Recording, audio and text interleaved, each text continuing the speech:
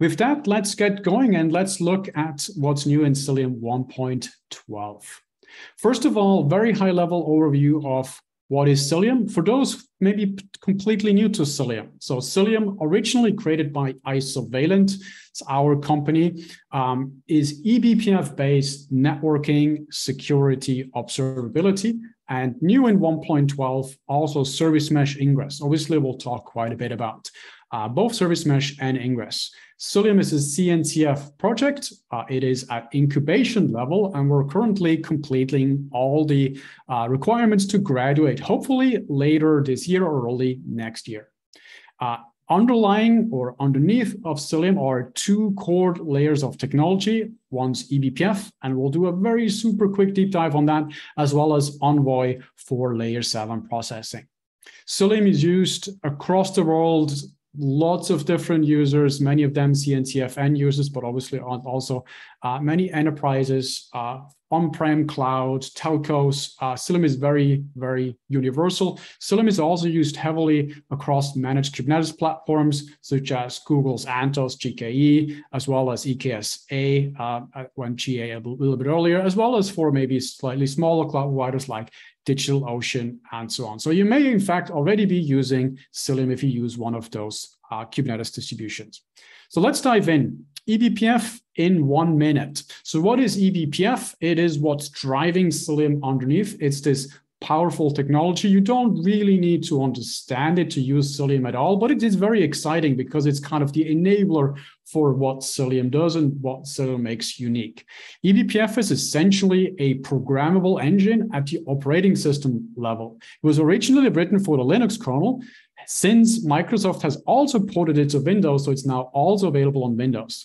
In a nutshell, eBPF is quite similar to what JavaScript is to a browser. So similar to how JavaScript is making a web browser programmable, eBPF is making the Linux kernel or the operating system programmable. So we can run programs when certain events happen, such as when we process network packets, when a system call is happening or being done, when trace points are invoked, or even when applications call certain functions.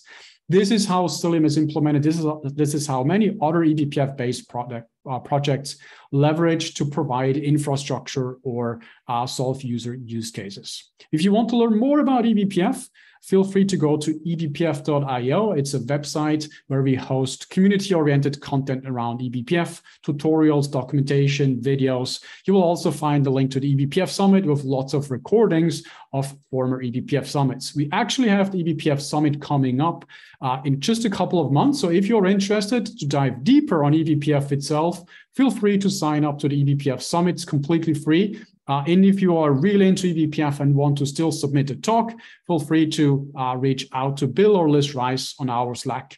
I think it's not too late yet to still put a talk in. Let's start diving in. Cilium 1.12, what is new?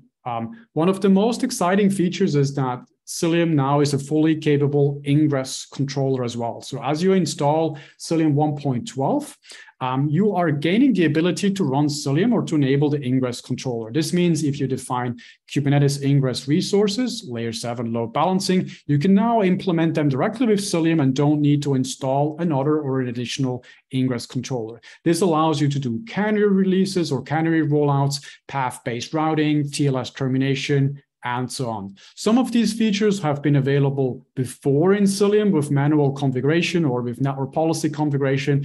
We now have a fully conformance, so we pass all the Kubernetes Ingress conformance tests, fully conformant Ingress controller for your Kubernetes cluster. This applies to traffic into your cluster, within the cluster, and you can even use Ingress across or in the multi-cluster scenario as well.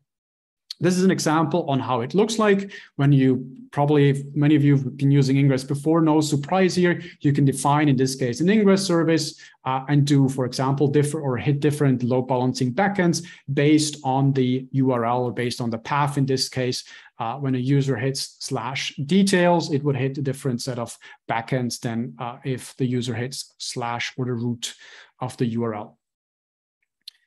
Ingress is implemented using the existing Envoy integration. So it is using Envoy, the Envoy proxy underneath, and just has all the functionality and the performance metrics of Ingress or of the Envoy proxy.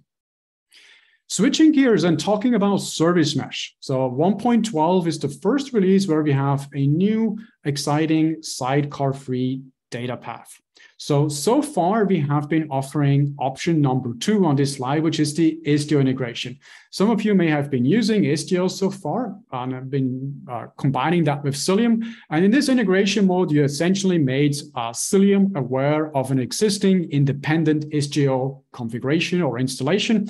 And Cilium will provide a couple of additional functionality to Istio, such as removing the unencrypted traffic, as well as giving Cilium the ability to enforce its own layer 7 policies in the sidecar of Istio. So this is what we have so far, and you can, of course, continue using this. It continues to be fully supported.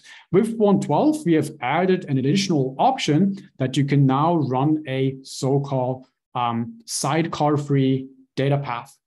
And I see the question, sorry, I don't understand well the expression sidecar-free. We'll talk about this right now. So in case you don't understand this yet, we'll talk about what this means.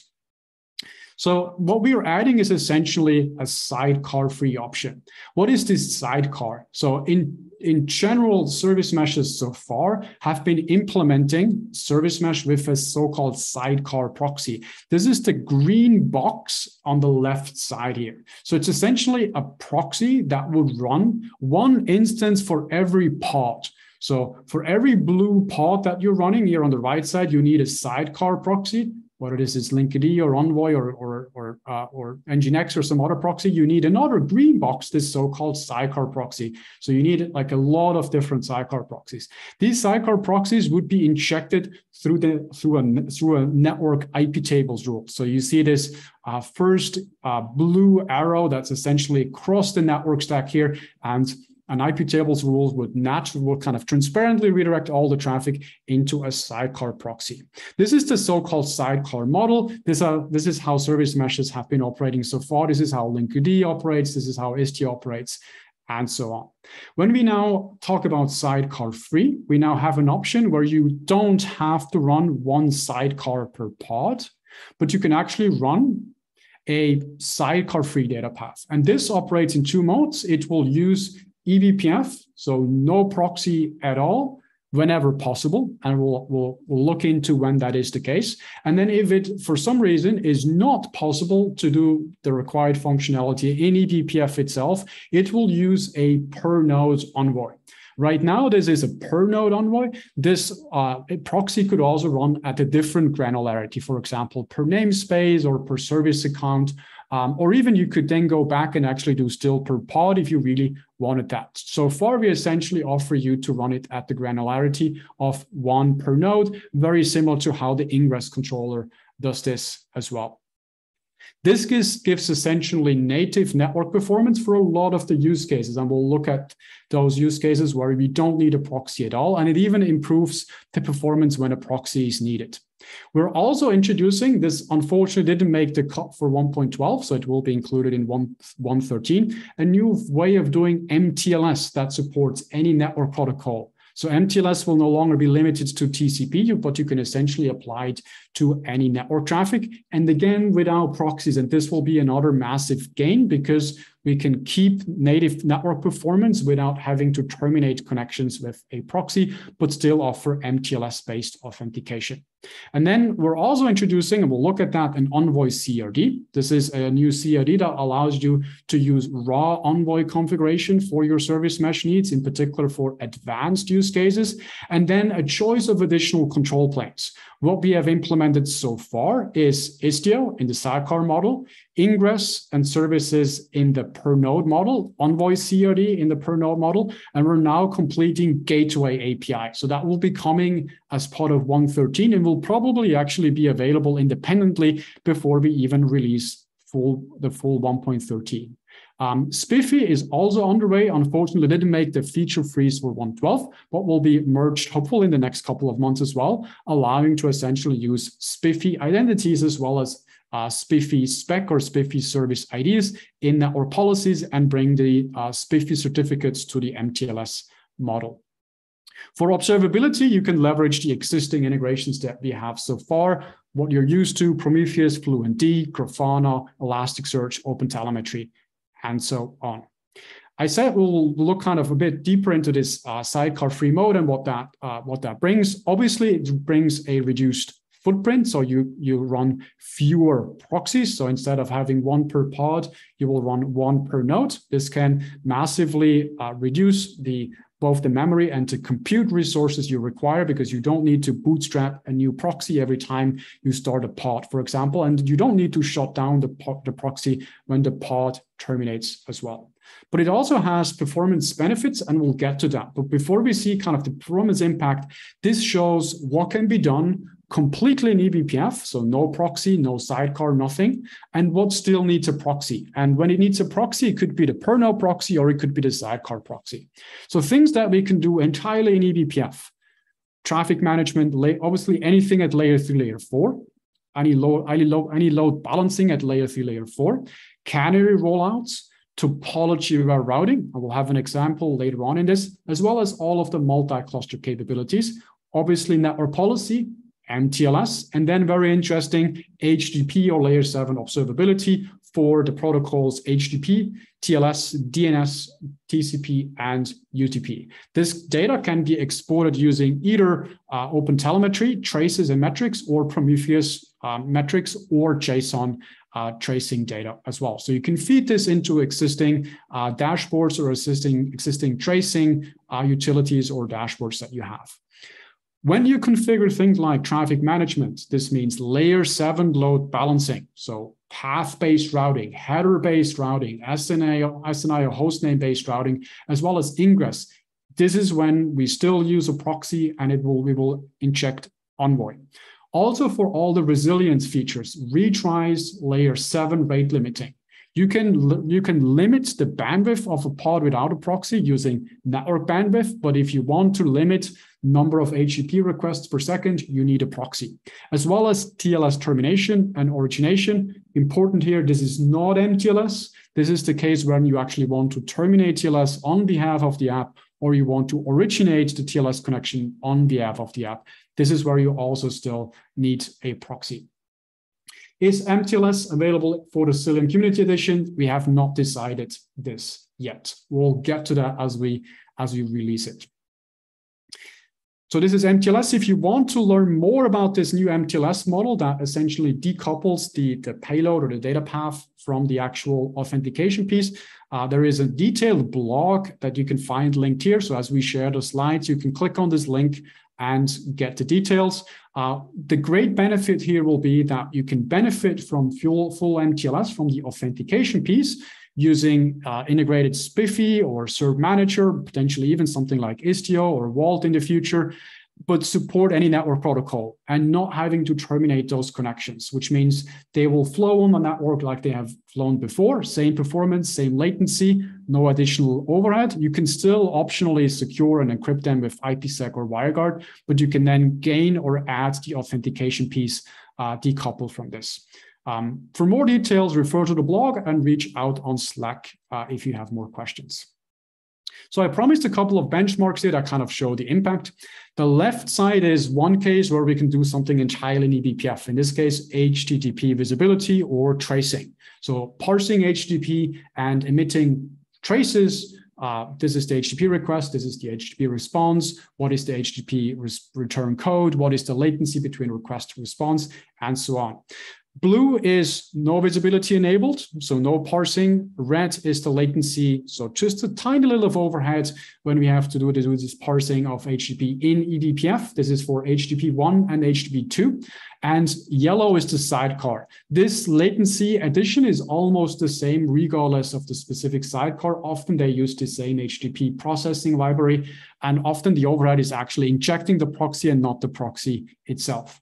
On the right side, we see the difference in performance that can be achieved if you need a proxy, but you're not running sidecars.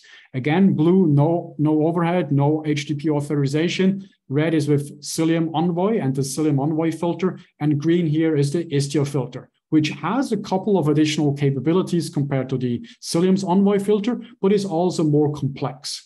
And in the green case, in the Istio case, we're running 2 sidecar proxies. In the red case, we're running 1 per-node proxy, because to gain HTTP authorization, we don't need to have 2 sidecars. Again, we can do MTLS without proxies, so we actually don't need 2 proxies just to gain HTTP visibility.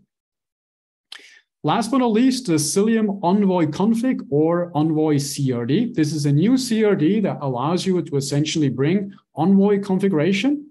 Could be listener configuration, could be retries, could be termination, could even be tunneling TCP and HTTP, or like other very complex or very advanced Envoy functionality that is available. And you can configure that directly in the CRD and essentially redirect any connection you want into that Envoy and apply that configuration. So if you, for example, have an existing Envoy-based service mesh, and maybe you have written your own control plane, you can actually port that over and potentially use our data path while you provide the Envoy configuration, or you have been using Envoy kind of with manual configuration, then you can now automate that in the CRD. So this is a way for advanced users to make use or full use of Envoy's capability in Cilium.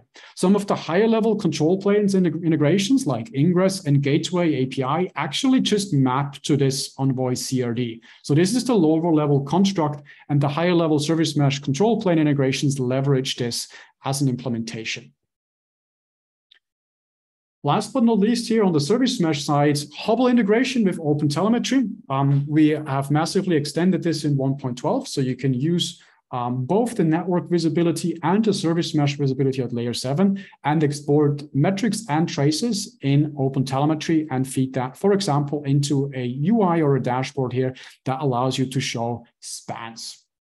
I see one more question here. Can you explain why Istio needs 2 proxies as you refer in your performance comparison slide? Yes. So in the Istio case, essentially what Istio does, and also what Linkerd does, it starts 1 proxy for every single pod that you start, and it will force all the TCP traffic of that pod in and out. You can limit that to certain ports, but by default, you want to redirect all the traffic, both for any traffic that's leaving that pod and for any traffic that's entering this pod. So in a service mesh, you essentially go through 2 proxies unless you find a way to somehow disable that one of those 2 sidecars. As soon as you start running MTLS in the sidecar model, you need 2 proxies because the TLS connection will be between the 2 sidecars. The apps themselves cannot or will not talk TLS. You will need the originating sidecar proxy to initiate the TLS connection. You will need a receiving sidecar proxy to terminate TLS, perform MTLS, and then the actual app that receives the traffic.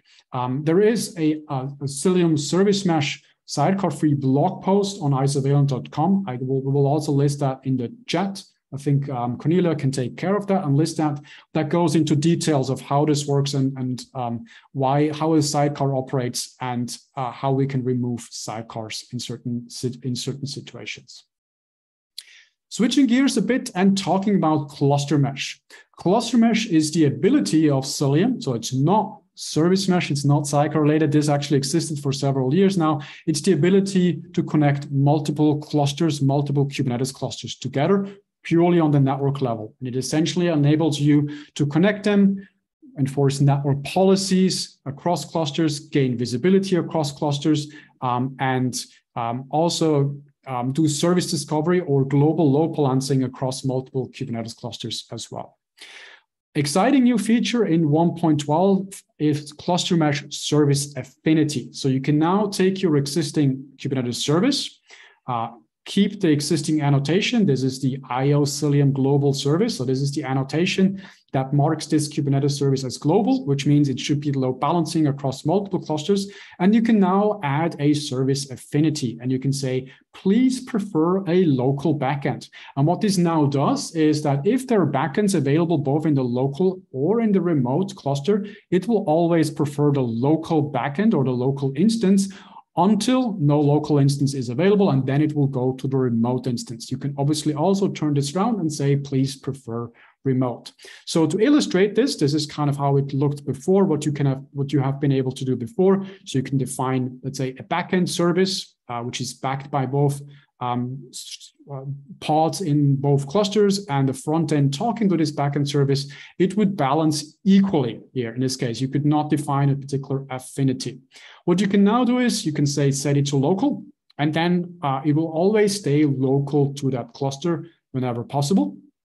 But as soon as the backends in that local cluster die, they become zombies for some reason, then it would fail over and actually go into to backends in the remote cluster. So this is a great way to do HA or to make services highly available with a backup cluster, which means you can stay local, you can benefit from the local latency, you can avoid cross-region, cross-AC traffic, which is expensive, but have the failover opportunity into another cluster that may be running in a different region. Same here, if we set it to remote, it would go always prefer remote first and only use the local instance when required. This can be useful if you, for example, want to log to a centralized logging service, but you have a backup available in the local cluster. So for some reason, the remote cluster is not available, then you want to fail over and actually log to a local logging instance, for example. Another exciting feature around cluster mesh is the ability of running essentially minimalized or miniature clusters and connect them together. So you no longer need to bring the full cluster mesh control plane in every cluster. You can have essentially small edge clusters. This is in particular useful for external workloads or edge use cases where you maybe only want to run a couple of pods. And these edge clusters or remote clusters, they can leverage the control plane of a centralized cluster or several centralized clusters. So this allows you to run cluster mesh, in particular for edge use cases, minimize the footprint at the edge or for the remote clusters, and centralize if you want more of the control plane infrastructure. For more details on this, the release blog has plenty of details on this. External workloads. We had massive improvements around the integration of external workloads. External workloads are non-Kubernetes workloads. You can integrate them into your Cilium cluster or Cilium mesh. So you don't need to containerize or integrate everything directly or run everything as part of Kubernetes. You can run Cilium on a virtual machine or on a metal machine and integrate workloads on that machine directly with a Kubernetes cluster. What we have improved in 1.12 here is, first of all, the egress gateway was promoted to stable. So this is the egress gateway, is the ability to bind pods which have constantly changing IP addresses per Kubernetes IBAN and bind them to stable IPs or to fixed or static IPs, which means you can use those static IPs and allow them in traditional firewalls. This allows you to add essentially network policies in your existing traditional firewall, which does not understand Kubernetes, but only allows certain pods instead of the entire IP range of a cluster. Because you can now, for example, for pods with a certain label or for an entire namespace, map all of that traffic to either a specific IP or a set of IPs. We have added Net46 support to the load balancer. Very exciting. You can now translate between IPv4 and IPv6 at the service level. So you can have an IPv6 only pod or even an entire cluster running only in IPv6 and then expose that pod with an IPv4 service IP. And then at the service IP level, at the load balancer level, Cilium will automatically translate from IPv4 to IPv6. So you can essentially have, and this is what this feature was developed for, you can have a cluster with hundreds of thousands of pods where IPv6 is incredibly useful because you will have an unlimited amount of IP addresses or virtually unlimited, but then still expose those pods with an IPv4 address. And you don't need to give the pods themselves an IPv4 address. You can essentially do that at the service level where you need much fewer or a lot fewer IP addresses. So very exciting. This is supported for the standalone load balancer. BGP enhancements. BGP has been supported for a couple of releases in Cilium. In 1.12, we have added full IPv6 support, and we have also changed the online mechanics of the BGP implementation to support additional BGP control planes. This means that we no longer only depend on the metal LB implementation, but we can actually go from MetalLB to GoBGP, which has additional functionality, including IPv6. With this move, we have also become more pluggable or more modular, so we can actually support additional BGP implementations if required.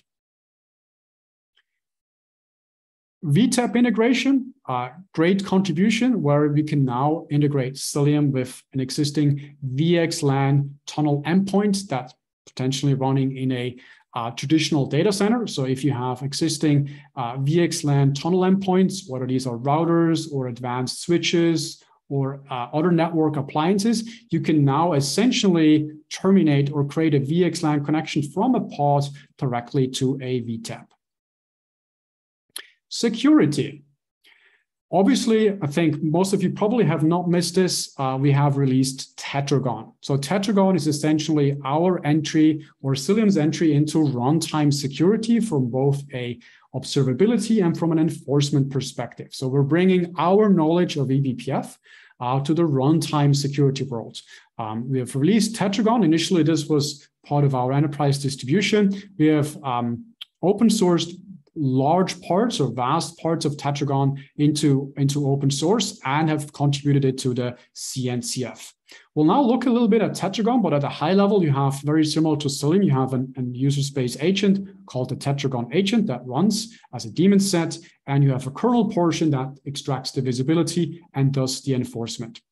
On the observability side, we can look into a vast level of different things, like very deep observability from system, very deep, like network packets, network protocols, file systems, files accessed, namespace boundaries, privilege escalations, TCP/IP stack, system calls that are being executed, process execution, forks, new sub processes being introduced or being forked, and so on, as well as even function call tracing in the user space side. All of this is collected based on so-called tracing policies, which are CRDs, and they are then exported either as Prometheus metrics or OpenTelemetry metrics, or via JSON or FluentD into, for example, an SIEM. So you can have logs, traces, and metrics for all of these security relevant observability data. So it's obviously very deep visibility. It's completely transparent because it's using eBPF, so no app changes are needed. The applications don't even notice or understand when they are being observed. It's low overhead thanks to eBPF, and it brings all of the existing integrations we had so far on the observability side. So if you're already running Grafana and Prometheus metrics for your Cilium deployment, you can neatly integrate Tetragon observability as well. Tetragon also offers enforcement. Here, the big difference to existing solutions like Falco is that the enforcement happens in the kernel itself. So the rule engine, what should be allowed, what should be not allowed, when certain things are being observed, how to react on that is all in the kernel. For other systems like Falco, they export the visibility user space and have this filter engine in user space, which means they need to react asynchronously in user space. Tetragon essentially enforces and reacts almost in real time in the kernel and can thus prevent a lot more attacks instead of reacting to them. Integrations, right now, there is a Kubernetes CRD and obviously JSON import. So Tetragon is not Kubernetes specific. It is aware of Kubernetes, but you can run Tetragon outside of Kubernetes as well if you want. And we're working on an open policy agent integration, as well as a tooling that will allow to convert existing Falco and pod security policies into Tetragon or just enforce pod security policies with Tetragon. On the left is what is available in Tetragon OSS, so visibility, enforcement, and on the right side are the extensions that are available in the enterprise distribution of Isovalent Cilium. We have also improved Cilium as a security model in 1.12, actually massive improvements. We've worked with several external contributors who were very interested in improving the security posture of Cilium itself. This means that we actually removed a lot of privileges that were previously required by Cilium. The most notable one is that now Cilium can be run unprivileged. So you no longer need to run it with just privileges. It still needs CapNet admin capabilities, but it is obviously a lot less or a lot smaller service than a full privileged container. Also, if available, cap BPF. We have also massively reduced the number of Kubernetes privileges that we need in terms of objects that we need to have, that we need to modify or even have read access. For a variety of the objects, we have been able to move modifications to either completely remove them or to move them from the Cilium agent, which runs per node, to the Cilium operator, where you have essentially just a few deployments. It's a Kubernetes deployment, so you will run one, two, or three replicas with leader election. So you can actually run them particularly on particular nodes where you may have no untrusted users on it, for example. So you can lock down Cilium further from that perspective. We will continue to improve on this side based on what we learn and kind of what we hear backend. As Cilium progresses from a number of deployments perspective, we obviously have more and more people looking into this as well. Now switching over to the networking side. So BBR for pods. BBR is a very exciting, relatively new congestion algorithm for TCP. It has been primarily developed by Google, and it's essentially allowing to improve latency massively in a lossy network like the internet. So if you are exposing services, Kubernetes services, publicly on the internet, which I assume many of you are, you can now use BBR and actually improve the latency of those services massively. One of our engineers has done an extensive talk about BBR at the last KubeCon, including a very impressive demo where we had a video being streamed over the Wi-Fi at KubeCon, and it was lossy, of course, right? It was a Wi-Fi. We then enabled BBR, and the video performance, the video kind of the quality of the video improved significantly because we were able to reduce packet loss and improve latency for the video streaming. I saw that I missed one question on Tetragon. Well, let's do this. Does Tetragon have an impact on applications performance? Yes, it does. It will differ greatly on the level of policy that you implement. So if you go back to here, and if we say, if you want to log every single system call that is being invoked, every single write system call, every single open system call, and so on, then writing all of those logs, even to a local JSON file, will consume CPU cycles. And in fact, writing to file and doing the JSON encoding and so on, that will actually be the biggest portion of the overall overhead. So the first kind of factor will be amount of observability data you want, so number of log lines per second. And then metrics are more efficient than logs. If we can accumulate metrics in eBPF, that's a lot more efficient than if we have to emit a log line 10,000 times per second.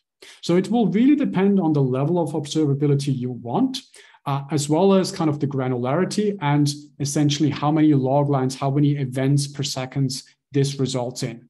The great news is that Tetragon allows to essentially export a lot of high-level signals, such as I want to log every time a pod changes privileges, for example, becomes privileged, or when a pod gains capabilities, for example, if somebody invokes sudo, or if a process changes namespace boundaries, for example, when a process enters or leaves a container namespace. And these events are high level, so you won't have many of them, but they're very relevant. So you can monitor this, and at this level, the overhead is absolutely minimal. But as soon as you start exporting a lot of data, that's when the overhead comes in. I hope that was a good answer to kind of show you kind of the amount of impact. It can be anywhere from 1% to 20%, really depending on what type of observability you want to get out of. So going back to the networking piece, we talked about BBR. The slide deck here will link to the video. It actually has a full-blown demo of this feature, as well as the KubeCon recording. We've also promoted the bandwidth manager to stable. The bandwidth manager is able to control the network resources of a pod, so you can limit the traffic of a pod, for example, to 5 megabytes per second, or to certain number of packets per second. So you can actually do resource control, very similar to how you can do this with CPU and memory as well. This supports the standard annotations that are available in Kubernetes deployments and pods. And you can also automatically configure the TCP congestion algorithm and optimize it. So Cilium will automatically enable a variety of kernel level TCP optimizations that will improve the performance of the network for your particular pods by understanding what the pods require. Dynamic allocation of pod CIDR. So this is exciting. We can now, instead of doing pod CIDR IPAM, so one big block per node, we can now do multiple blocks, which means we can, for example, assign /26 or /28 or /30, and then nodes, as they run out of IPs, will go grab a new block. So this is kind of the middle ground between doing, let's say, a /24 pod CIDR per node, where you will quickly run out of your total IP space, or doing /32 individual IPs, which is very expensive because the control plane needs to do a lot of work. So dynamic allocation of pod CIDR is the middle ground. This is in particular great for BGP integration because you need to announce a lot fewer number of prefixes on the BGP network. Quarantining service backends, you can now in Kubernetes, with Kubernetes services, actually quarantine a particular backend, which means this backend will stop receiving connections. This means you can gracefully shut down pods. What most people do today is actually just scale down the deployment, and it will just cut off connections to that pod. So if this is a publicly exposed service, whatever customers or clients are accessing the backend that is being scaled down, they will just have their connection cut off because the pod is turning off. With quarantining, you essentially stop redirecting new connections to a backend, and as soon as no existing connections exist, you can safely shut down or scale down the pod. Improved multi-homing for load balancers. So we are adding the ability to essentially have for the standalone load balancer to support multi-homing. This was not really optimized so far for multi-homed nodes. We've now added the capabilities for this. This means that if you have nodes which are in a multi-homed architecture, so they're part of multiple networks, they have multiple network interfaces, you can now define exactly how the load balancer should behave in this environment. For example, should the client connect, should they be coming in from one interface, and then should it pick backends on another interface, and so on. This is very useful, in particular if you're on-premise or if you have more traditional network use cases. AWS ENI prefix delegation. So we can now finally really scale with our AWS ENI integration, and we now support the new prefix delegation mode of AWS ENI mode. This means that you can essentially run a lot more pods per node and have a more efficient IPAM mechanism if you're running on AWS with the AWS ENI IPAM mode enabled. Also, we have a new EC2 instance tag filter for IPAM with additional capabilities. Details here on the slide or in the release blog. Nice, this feature was contributed by an end user from New York Times. We love when we see new features getting added by end users. And I see another question from Jerry. How to accomplish zero downtime upgrade from 1.11 to 1.12? I tried with Cilium CLI and Helm chart. Not all of the Cilium agent pods or Cilium operator will come up properly. That sounds like a bug. Approaches on Slack. We're also happy to hook you up with one of our solution architects. This is Cilium supports rolling upgrades or rolling pod upgrades. You should have near zero or zero impact upgrades. There are a few components that will be impacted, such as proxies, or in the open source version, the DNS proxy. But in general, you should not have drops, and all the Cilium pods should, of course, come up when you upgrade. So reach out to us. And I see we also have a bug report. One of the getting started docs does not exist. We will get that fixed. You may need to change the URL from latest to stable. That may actually just be a stale URL that we need to fix. So whoever wrote that question, if you change that link, or if you just go to the docs.cilium.io and click through service mesh, you should find post. Can a CVE be a trigger for a quarantine of a pod? Yes, you can use whatever trigger you want. The typical use case is scaling down. But of course, you can essentially, if you believe that a pod has been compromised, you can quarantine it so it doesn't receive any new connection. But you can keep the existing connection, including the connection of the potential attacker, alive, and maybe start investigating what is going on. All right, user experience. One ask we have received a lot is that the Cilium CLI is great at automatically deriving the ideal configuration of Cilium for a particular environment. So it will automatically detect your cluster is running in AWS, or it's an AKS cluster, or it's GKE, or it's Rancher, and it will automatically generate the right or the best potential configuration on how to run Cilium. With the latest 1.12 release, this feature is now available where it essentially emits Helm flags. So instead of requiring to use this feature to now then install with Cilium install or with the CLI install, you can essentially generate the ideal Helm values for a new cluster. So instead of auto-detecting the values and simply installing right away, you can essentially auto-detect the values and emit Helm flags, and then install Cilium using your own Helm pipeline or your existing Helm workflow. Azure Bring Your Own CNI. So Azure Cloud added a new feature called Bring Your Own CNI, which essentially allows to install AKS on Azure without any CNI installed. This massively simplifies the installation of Cilium. We have a screenshot here before and after. So before you had to do a lot of different steps to install AKS, including creating node groups and tainting nodes to make sure that Cilium is installed first on the node before any other pod gets scheduled. Very complicated. With Bring Your Own CNI, this essentially becomes very trivial. You install a new AKS cluster in Bring Your Own CNI mode, and you can simply install Cilium using the default installation path. No special workarounds required anymore. Unfortunately, Bring Your Own CNI is only available for new AKS clusters at this point. I know several of you have already asked Microsoft to support this on existing clusters as well. Hopefully, we'll have news on that later this year. All right, a couple of things on the Cilium Isovalent Enterprise side for 1.12.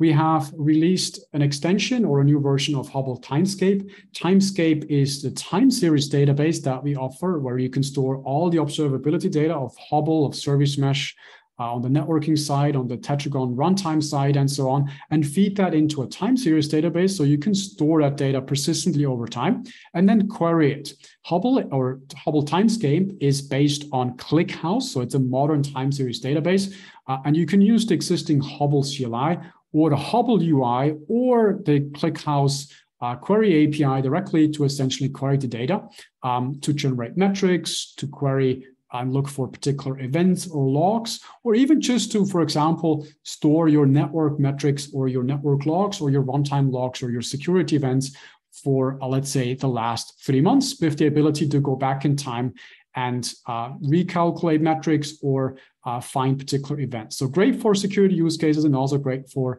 network troubleshooting and network operation use cases. OpenShift certification updates. Of course, with 1.12, we have renewed all the certifications for both Enterprise and OSS. So we, of course, remain completely certified on OpenShift. We're a certified operator as well as a certified CNI. We have added offline installation support in 1.12. So that's a new addition with the latest release. Network visibility, this is a new functionality that comes via Tetragon Enterprise. It's essentially the ability to look into a lot of very low-level network metrics and network data completely passively. And passively means that we're not actually parsing the network traffic directly. So we're not really in the data path. So we're adding no additional latency, but we're essentially parsing or understanding what the TCP/IP or the Linux networking stack does itself, and can extract, for example, round trip times of connections, or we can understand TLS handshakes, or we can understand number of amount of traffic by looking at the sockets or the socket counters instead of trying to parse and count number of network bytes. So this can give you essentially the ability to monitor your network even in a super low latency environment. This particular feature has been implemented for environments such as financial transactions with very low fixed latency guarantees that need to be met. So it's essentially a feature that allows you to monitor your networks and to gain visibility into your network at extremely low overhead without introducing additional latency in the actual workload traffic. FQDN HA proxy. So this is now fully stable and has been released as part of the enterprise version. This means that DNS policies, so the ability of defining network policies based on DNS names with wildcards, for example, pod X can talk to star.twitter.com, and Cilium will automatically allow only connections that have been where a DNS resolution has happened for this allowed pattern, and then only for the IPs returned by the DNS. So this feature is now available in a highly available fashion, which means if you upgrade Cilium, if you restart Cilium, if Cilium is down for some reason, the FQDN or the DNS proxy is separate and is highly available, which means the pod can continue to resolve DNS even as Cilium is restarted and connections are not impacted. This was the overview of 1.12. We now have more questions for Q&A, and I will go through the list again. If you have more questions, feel free to start listing them in the Q&A. In the meantime, if you want to learn more, we have a couple of options available. First of all, if you want to see a demo of anything that we have just talked about, you can schedule a demo session with one of our Isovalent experts here, one of our solution architects, or even one of the feature owners, and get a demo. Cornelia just posted a link in the chat. You can simply click on that if you're interested and pick a time slot that works for you, and we will schedule a demo session during that time with you. We also have labs or hands-on tutorials. They're instruct-based, which is amazing because it gives you essentially, within a couple of minutes, a full Cilium environment where you can play around with new features, for example, with the service mesh piece, without having to install Cilium yourself. So you can get hands-on and actually walk through some of the Cilium features and try them on without running Minikube or Kine on your own laptop, or without bringing up a GKE cluster. So a great way to get hands-on very quickly within minutes. And then last but not least, we have a webinar series around eBPF. So if you want to learn more about eBPF, if you're interested in what is going on around eBPF here, this exciting technology, maybe you have seen Les Rice talk about eBPF, and you really want to learn more what is under the hood of Cilium, we have essentially a eBPF webinar series, How the Hive Came to Be, where we will specifically deep dive on the eBPF side. Cornelia has just posted the link there as well. So if you're interested in any of them, feel free to click on the links and sign up. Then I missed one question from Jim. Hello, thanks for this awesome webinar. For some of us who use managed Kubernetes services like GKE, the Cilium capabilities we get via data plane v2 seem limited and unconfigurable in such a way that we can utilize all the capabilities we have seen on this webinar.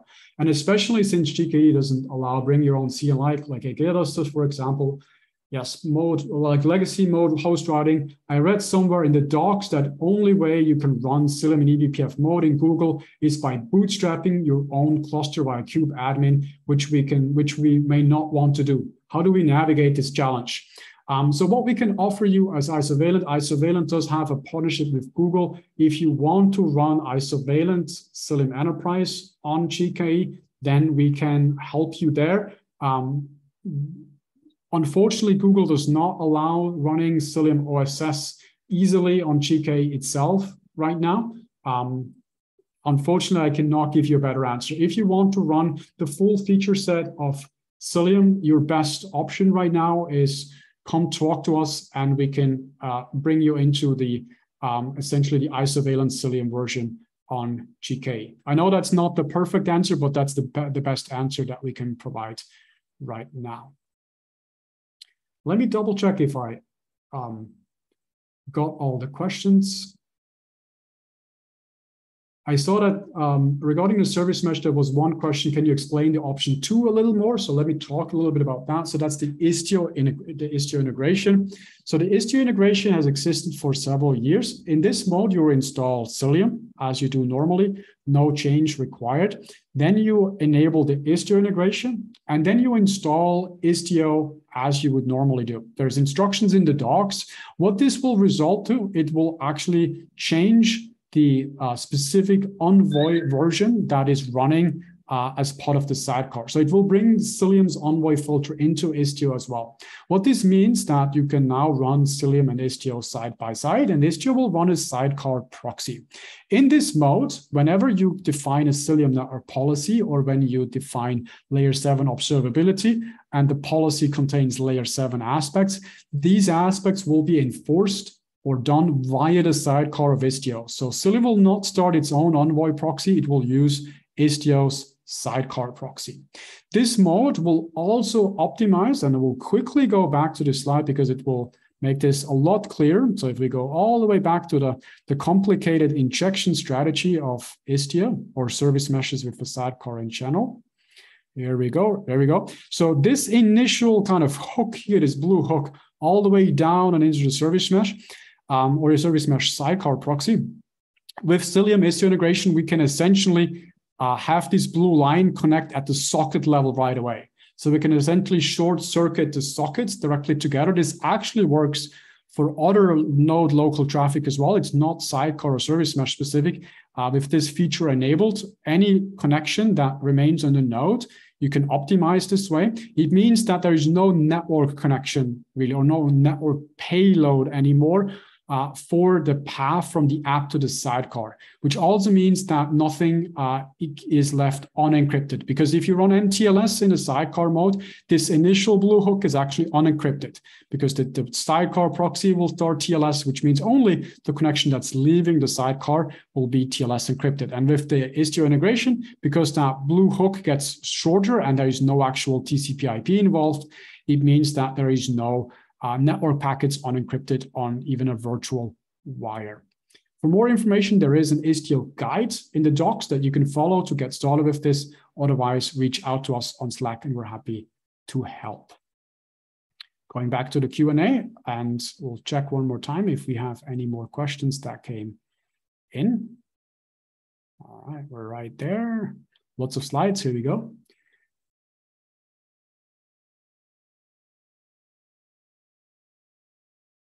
Downgrade, we covered.